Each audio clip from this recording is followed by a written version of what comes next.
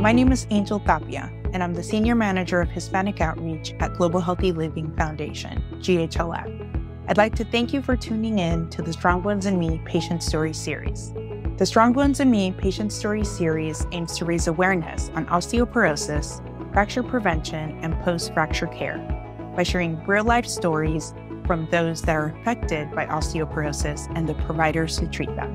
They will share experiences living with the condition, its effects, methods of prevention, and care in order to help inform and educate others so that living with osteoporosis can still mean living fully, actively, and well.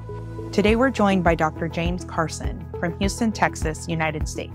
Dr. Carson joins us to share some of his expert knowledge on orthopedic surgery and bone and joint health. Hi, Dr. Carson. Thank you so much for joining us today. Hello, good evening. Thank you for having me. Can you tell us a bit about yourself, the work that you do, and what drew you to work in the profession of osteoporosis and bone health? Well, as mentioned, my name is James Carson. I was born and raised in Battle Creek, Michigan, and attended University of Michigan for college.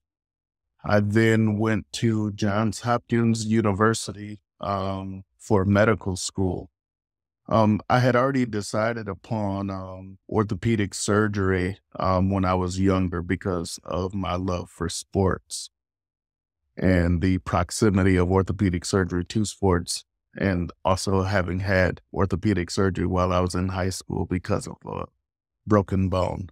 So I initially thought I was going to do sports medicine. However, during medical school, I had the opportunity to go on a mission trip to Lima, Peru with a group called Operation Walk, where we did hip and knee replacements on as many patients as we could in a 10-day span.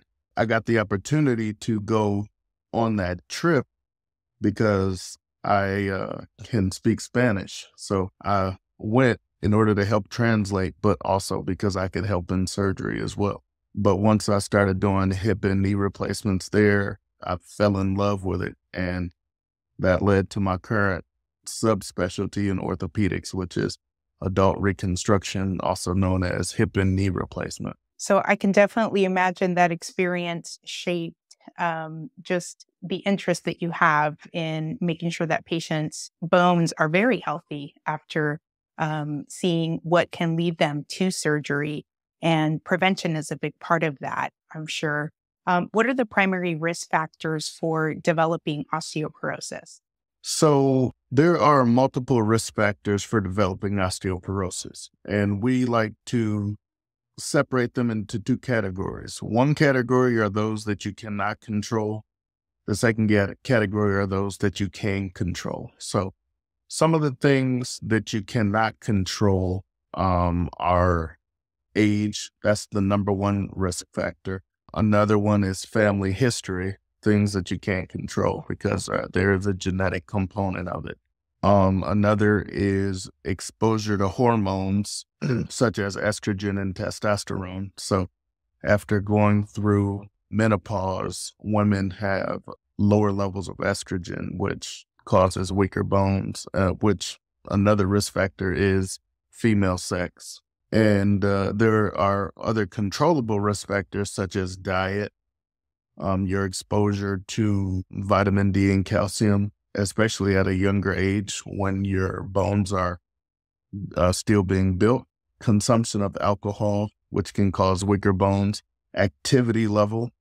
So lower activity level leads to increased risk of osteoporosis. So you say some of the factors can be hereditary and are things that can cause osteoporosis to be onset or to become more severe. What are preventative measures that people can do to prevent the risk of getting osteoporosis? So things people can do to prevent it, like I said, especially in younger age, having diets, healthy diets consisting of good amounts of calcium and vitamin D, increased activity level, even this extends even to older age. So having higher activity levels throughout life can help prevent it. One of the risks is essentially being very skinny and of small stature. So that can partially be controlled with diet. Of course, genetics also plays a role in that, though. And then other things are just fall prevention measures. So as we get older, our balance is not as good and our strength is not as good. So making sure um, things around the house are arranged in the optimum way to decrease your risk of taking a fall. And with the things that are possible to help us prevent osteoporosis, and knowing that there are some things that just aren't possible for us to prevent, that could be genetics, and like you said, some of those dispositions that we might not have control over. What are some of the latest treatments that are available for those who are diagnosed with osteoporosis? So for people who are diagnosed with osteoporosis, the baseline treatment, or usually the first line treatment, is within a class of drugs called bisphosphonates. And what bisphosphonates do is decrease the rate of resorption of bones. So in normal, healthy bones, especially in younger people, the bones are constantly being absorbed and having new bone laid down. And this is a constant cycle. However, in osteoporosis, the rate of absorption of bone becomes higher than new bone being laid down. So what the bisphosphonate drugs do is to slow down that rate that the bones are being absorbed at. So that's the first line treatment. There are multiple different bisphosphonates, and that's usually decided in conjunction, with between the patient and their primary care doctor. There's another class of drugs that is used in people with severe osteoporosis and who are at higher fracture risk. And those drugs use parathyroid hormone. So there are monoclonal antibodies, drugs that have been developed in which they work through parathyroid hormone, and they also work by slowing down the resorption of bone. But those drugs also have the added benefit of increasing the production of new bone. So in people with severe osteoporosis, those drugs actually help the bones get stronger. So for those patients that are taking medication and things that can help assist with making their bones stronger and avoiding fractures, is there anything secondary that can assist them as well? So, for example, I know that there are physical therapies that can be helpful for patients, especially after they've recovered from a fracture. Is that something that you think is just important, that overall bone health, to help maintain healthy bones, and then also after someone has had a surgery or procedure? Oh, absolutely. So physical therapy is a mainstay of treatment in patients before or after they've had a what we call a fragility fracture, or a fracture caused by osteoporosis.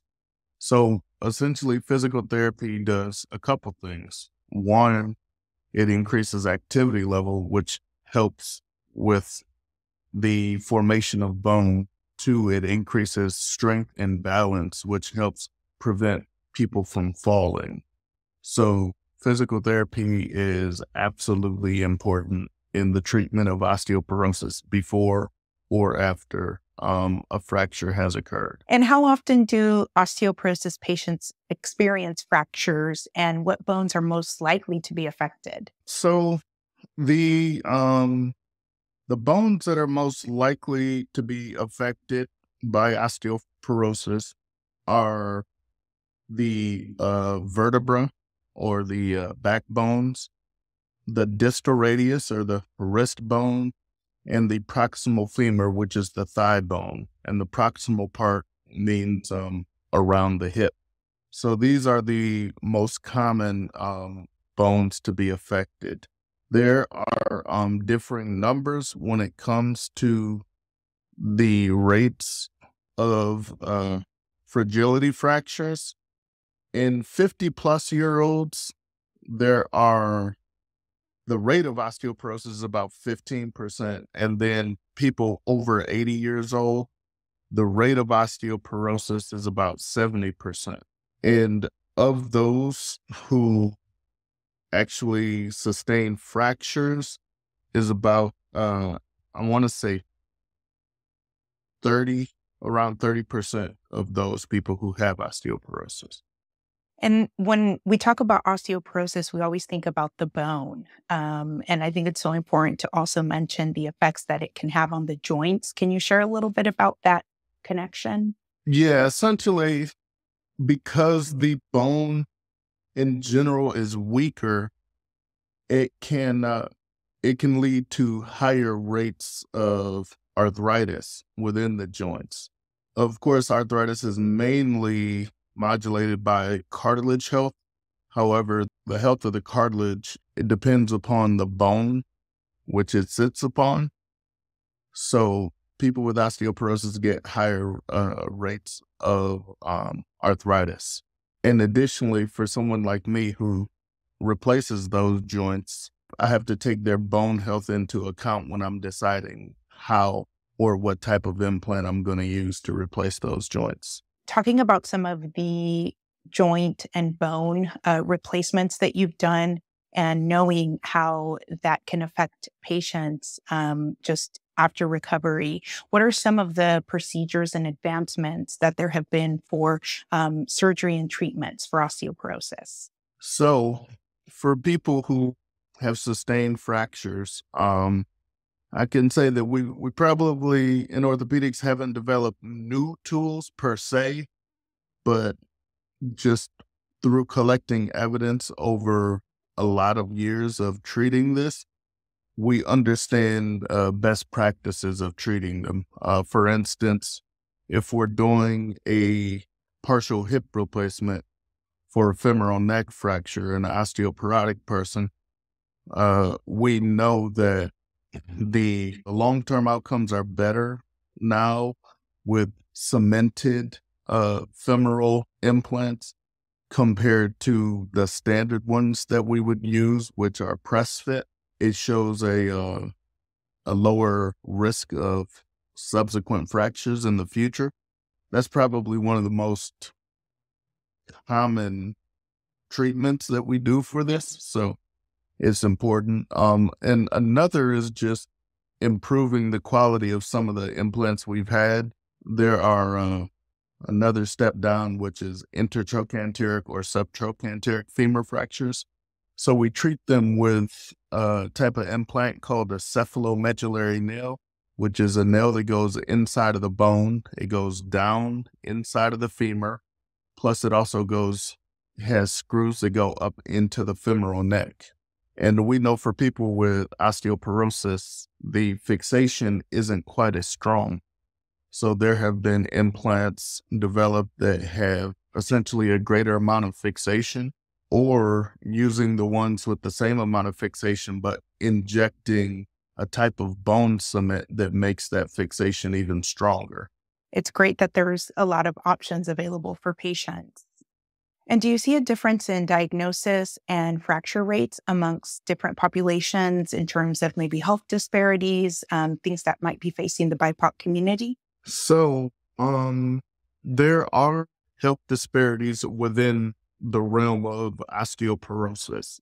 One, minorities, especially minority women, are less likely to be screened for osteoporosis, meaning they're less likely to have a DEXA scan ordered in order to even know if they have it. Even afterwards, they're less likely to have pharmacological treatment for osteoporosis. And finally, once people have sustained a fracture, post-fracture, they're less likely to be treated for osteoporosis, which puts them at higher risk of subsequent fragility fractures. Yes, I know it definitely affects women. So thank you for sharing that and making sure that there is a highlight for the importance of awareness and screening for women and especially women of color. Can you share some of these success stories of patients recovering from fractures, perhaps how they've successfully prevented another fracture? Luckily, I have many success stories because I do a lot of trauma surgery in a tertiary care hospital. Step one is getting them to surgery as soon as possible and getting them back on their feet. So especially with hip fractures, unless there's a medical reason why they can't, they go to surgery within 24 hours and get physical therapy at least the day after surgery, getting them up on their feet. Beyond that, they go to rehab, and at least as many as possible go to inpatient rehab so that they can start recovering and get stronger before they have to go home into a less monitored environment. Another thing they do within rehab is try to send an occupational therapist to the home with the family before the patient gets out in order to make the home safer, doing things like getting rid of throw rugs and stuff like that, anything that can be a trip hazard, even helping them to rearrange the house in a way that's safer.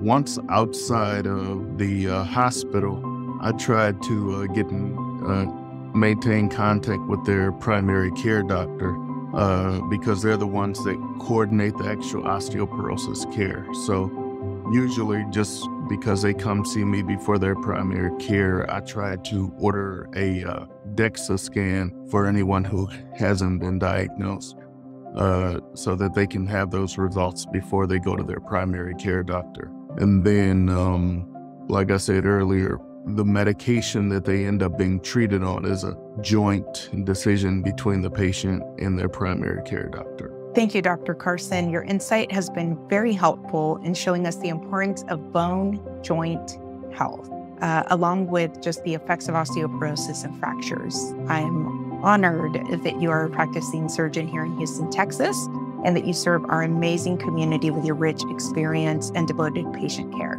Thank you. Have a great night. Thank you again for tuning into GHLF's Strong Bones and Me Patient Story Series. There is a lot of power and knowledge and sharing, especially from different cultures and walks of life. And we hope that these stories help all of us remember that strong bones mean a strong me.